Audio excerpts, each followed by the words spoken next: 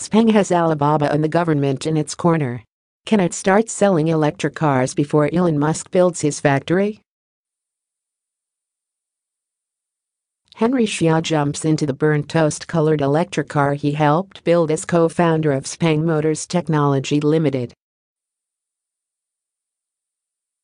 and commands it to play Green Day's 21 Guns.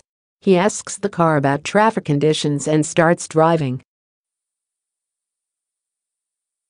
The 35-year-old is the most senior car executive at a Chinese automaker that hasn't delivered a single vehicle, doesn't own a factory, and hasn't obtained a production license from the government. At least, not yet. What the 4-year-old startup has is backing from tech giants Alibaba Group Holding Ltd, Foxconn Technology Group and Xiaomi Corporation founder Lei Jun. Xpeng expects to raise more than $600 million this month from investors that include Alibaba, is valuing it close to $4 billion, according to a person familiar with the fundraising.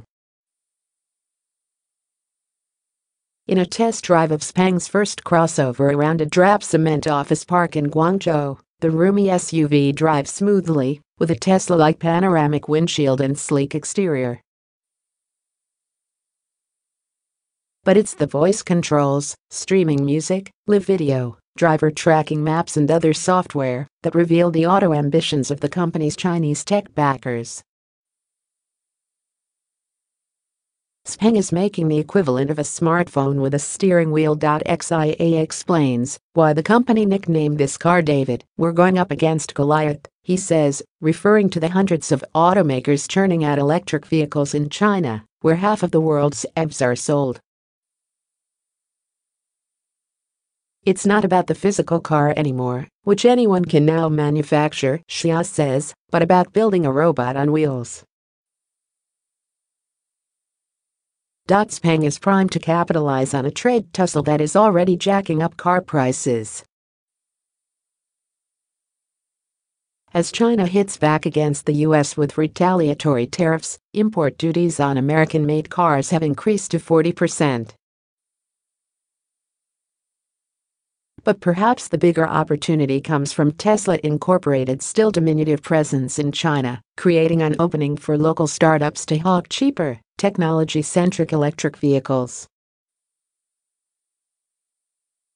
Tesla reached a preliminary agreement last week with the Shanghai government to build China's first car production facility wholly owned by a foreign automaker. Tesla expects car production to start within 2 years of starting construction and to churn out 500,000 cars per year in China 2 to 3 years after that. It won't be easy. Tesla's made lofty promises before, only to delay plans. It will also have to clear hard to navigate government approvals and obtain permits. With just $2.7 billion in cash, Tesla must absorb what Bloomberg Intelligence estimates to be a $10 billion cost to build the plant, and hasn't specified where it will get the money. Tesla is running out of time, says John Zhang, managing director of LMC Automotive Shanghai. He estimates that the American automaker sold fewer than 15,000 cars in China last year, claiming just 3% of the battery-powered market. In total, 25 million cars were sold in China last year. Finding capital is less of a concern for the local startups trying to outrun Elon Musk. China's government is offering financial and political support for electric vehicle companies as it attempts to lead the world in the field, fueling the rise of Xpeng and hundreds of other rivals. President Xi Jinping pledges to open markets and curtail protectionism, even as he lavishes assistance on domestic makers of electric cars, artificial intelligence and semiconductors. China's electric car buyers get price subsidies of as much as $10,000 per vehicle, for example, and can also dodge license plate restrictions that impede sales of gasoline-powered cars. That support, combined with ample cash from China's tech leaders and the comparative ease of building EVs instead of traditional cars, has seeded a crop of startups competing with such established automakers as Babe Company. Beijing Automotive Group Company and Zhejiang Geely Holding Group Company. Those established Chinese automakers have also benefited from Tesla's slow arrival. Beijing Automotive sold 78,000 units of the budget-bake EC180, China's best-selling battery-powered car last year, 5 times Tesla's China sales. Its sticker price in Beijing starts at 49,800 yuan, $7,453. The price of Tesla's bigger Model S increased to 1.47 million yuan after the recent tariff hike. At least 4 other EV startups have already joined Xpeng in surpassing $1 billion valuations, according to research firm China Money Network, including NIO, WM Motor Technology Company, Byton and Yueyang Motors. The larger group of startups can't all survive, warns Bloomberg New Energy finance analyst Nanan Ku, especially as China phases out EV subsidies in the next 2 years. Tesla has shown building a car company is a cash-burning operation, Ku says. Only those startups with the most capital from big backers will fend off the intense competition. It didn't have to be this way. Shortly after Tesla started selling its Model S in China in 2014, Shanghai officials asked Musk to build a factory, with one proposed location in its Pudong district, said Ding Lei, one of the negotiators. Tesla insisted on sole ownership, rather than working with a Chinese partner, the auto manufacturing norm in China for the past few decades. Neither side budged. If Musk agreed with the proposal Pudong offered at that time, Tesla could have been totally different, says Ding, who founded EV startup Huron Technology R&D Company last year and credits Tesla's absence for the opportunity. Xiaopeng first took notice of Tesla in 2014, after Musk publicly shared some patents. That was the year he sold his web browser, Xpeng Incorporated, to Alibaba for close to $5 billion. Tesla's patent trove convinced him that self-driving cars would inevitably become data-collecting hardware devices that tech companies would monetize through apps and services. He recruited 5 engineers and sunk several hundred million yuan of his own into starting Xpeng, while keeping his day job as the leader of Alibaba's digital entertainment business.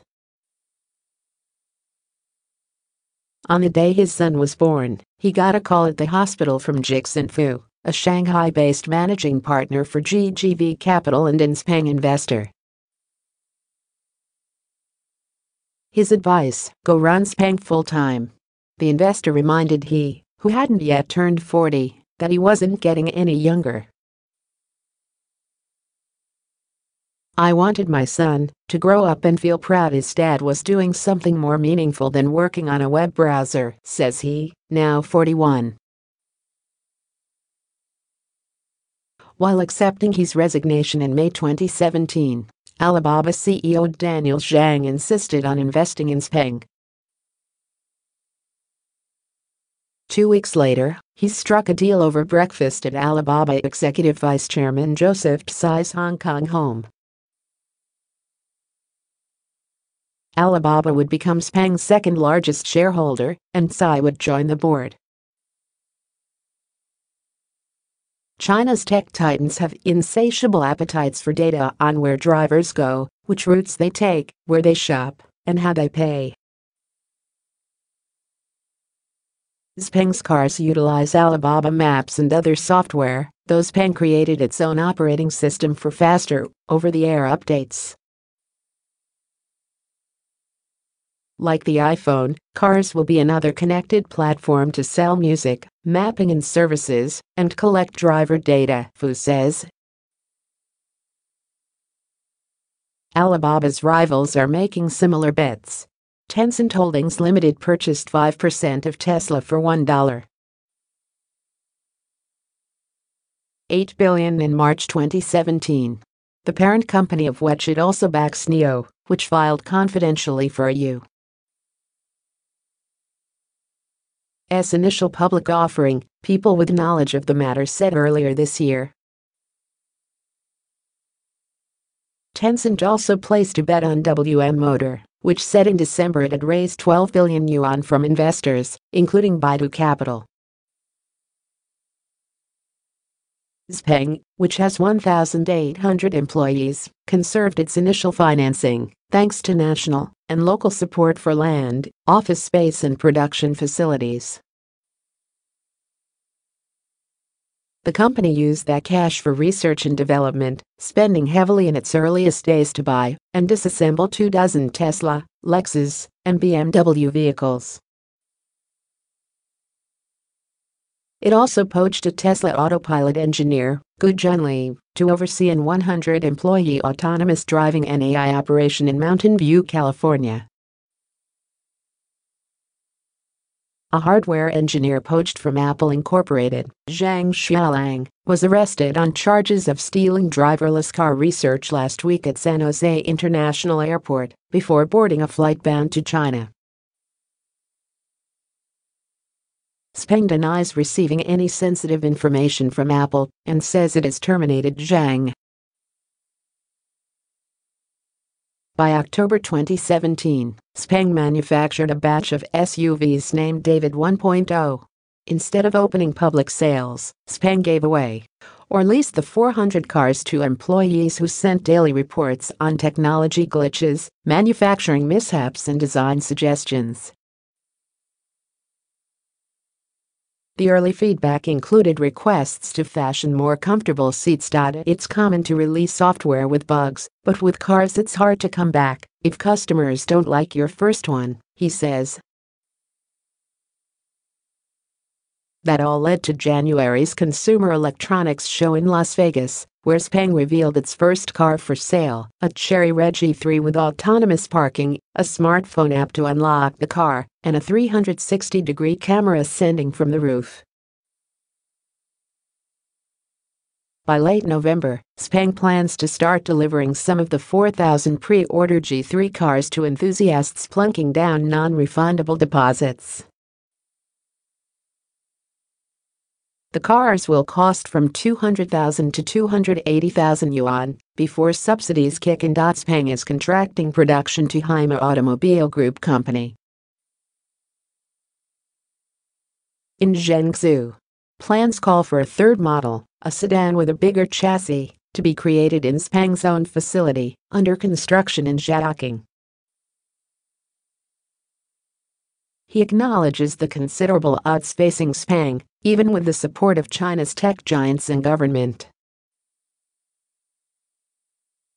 With a global supply chain spanning hundreds of thousands of parts, Tesla and other startups have struggled to ramp up production quickly, and Xpeng is no different. There are 300 companies in China, he says, and the Darwinian struggle is just starting. In China, if you're just copying from others, you are going to die. It's the companies that learn from those like Tesla that will survive.